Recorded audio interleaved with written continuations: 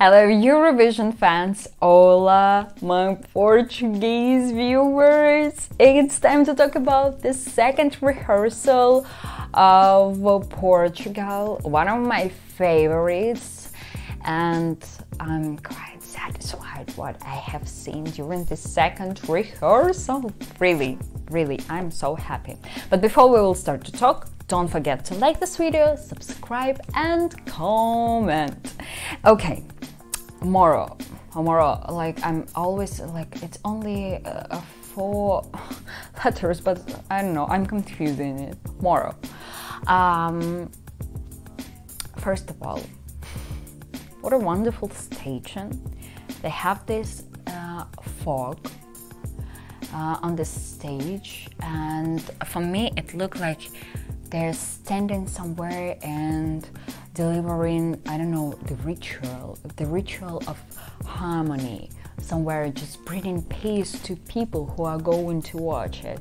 I will definitely use this song for my meditation, because I don't know, it gives me just unbelievable effect. Like you're completely relaxed, you just feel peace inside you, and it's wonderful what she's doing during this performance.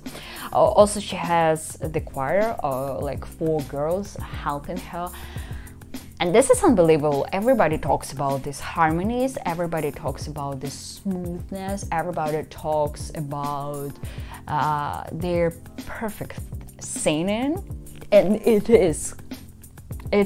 I'm just completely surprised when I was listening to it. Like, I'm a huge fan of her live performances. Pardon me, but it's just genius what she's doing. It's just wonderful, and she is my girl. She is really my girl. I also liked you know, this play of colors and all the like shades or something like that, and this color of costumes. Like Maro has, you know, a kind of waves on, I don't know, spots of colors. The main color is lilac. Like visually, it's perfect, and I'm like, oh my god, why it's so beautiful. Everything is so beautiful. Like, all aspects of this performance are beautiful, and you just want to cry of satisfaction. Like, is it possible? So Portugal, you have to be proud of Maro. I'm proud.